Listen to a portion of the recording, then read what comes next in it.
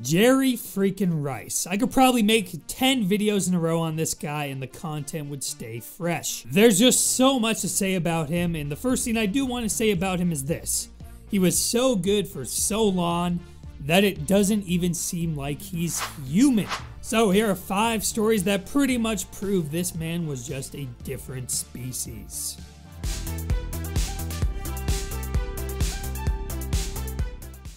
Originally, Rice didn't even play football until high school, and the legend goes, it is in Mississippi where the self-described high school nerd turned into a football player almost by coincidence. Skipping class one day, Rice was confronted by the principal and ran away.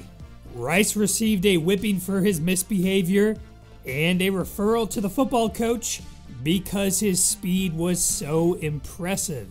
Now, without playing too many sports and training every day, you may be wondering where in the world all this speed came from. And there's a story on that too. Rice credits his speed to his chasing down a beautiful black stallion named Pete. Rice had to run after the horse in order to ride it each day, and did what it took to get that reward. He said it took 45 minutes to an hour to finally catch the horse, and that coincidentally conditioned him. It could have been 100 degrees out and you'd see little Jerry going around chasing down horses. Maybe he could have been the best defensive back of all time instead of wide receiver. Either way, this man was on a collision course for the NFL.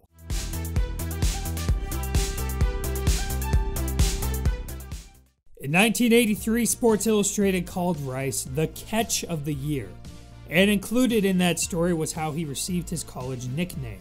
It said, Rice has been called world by teammates ever since coach Archie Cooley suggested last year that Rice could catch a BB in the dark.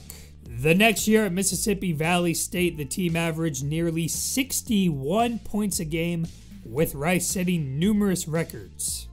It must have been so clear that this otherworldly receiver could play that when Bill Walsh turned on his TV the night before a game, he saw the Mississippi Valley State highlights where Rice scored 2 touchdowns, and this prospect must have made quite the impression because sometime after that, Walsh was sitting there trying to figure out a way to move up in the draft to go and get him.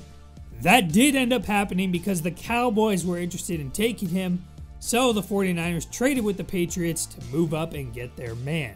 And all we can say now is, what a trade. LMAO at Cowboys and Patriots fans.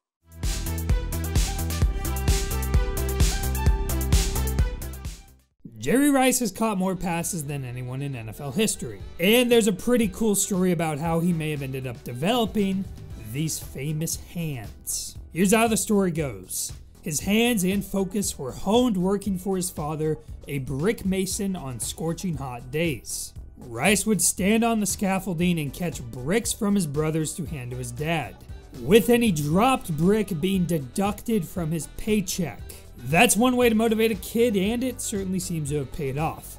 Maybe there is something to these brick catches. I guess he's not the only one doing them anymore. Antonio Brown has also posted himself doing a brick workout. So that's 2 of the best receivers ever doing it. Still, Rice did somewhat struggle with drops early in his career, but the effect the drops had on him might be what made him so great. Although this time his paycheck was probably a lot bigger. Ronnie Lott once said after he had a rough game with a couple of drops, I saw him sitting at his locker crying. For a lot of people when they lose, it's not personal. For him, it was always personal. It showed how much he wanted to be great.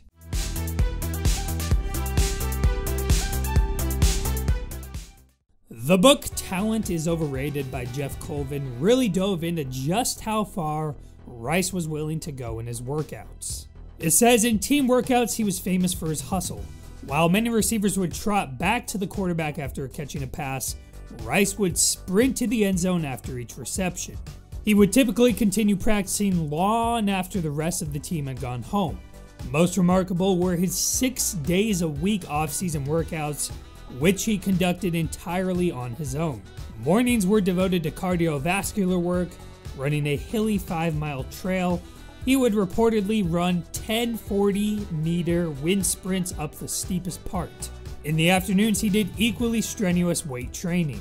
These workouts became legendary as the most demanding in the league, and other players would sometimes join Rice just to see what it was like. Some of them got sick before the day was over. And also in the book it says he became famous for the precision of his patterns.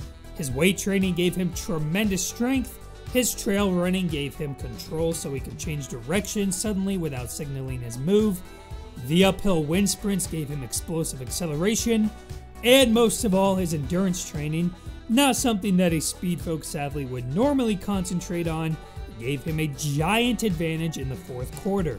When his opponents were tired and weak, Jerry seemed as fresh as he was in the first minute. Steve Young has also added, when people talk about Jerry's work ethic and say, "Oh, it's really extreme," they do it a disservice. There's an iron will to it. It's over his dead body. Jerry to the core was driven. You belittle that drive by saying he had just a great work ethic. Most people have an off switch and they choose when to go all out. Jerry didn't have an off switch. I could probably find dozens more of these quotes, but you get the point. Jerry Rice was one of the hardest working athletes of all time, and you can attribute plenty of his ridiculous success to that right there.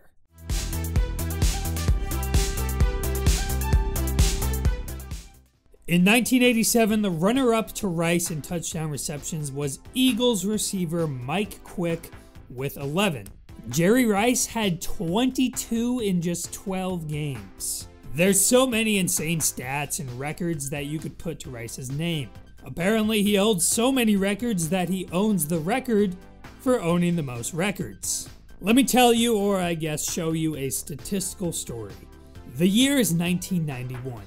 Jerry Rice is currently 11th all-time in receiving yards, and I'm just gonna shut up and let you watch just how crazy his career yardage looks as time passes.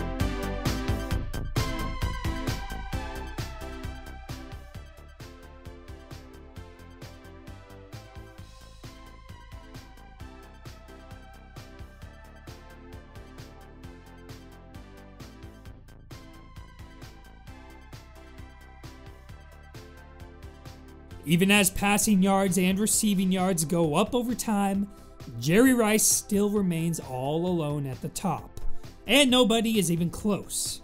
Larry Fitzgerald, obviously an all-time great himself, has played in a more pass-dominant era and still has less than 3/4 of the yards Rice somehow accumulated throughout his career. That's all I've got for today, so I hope you enjoyed this video, and please remember to like, comment, and sub it up.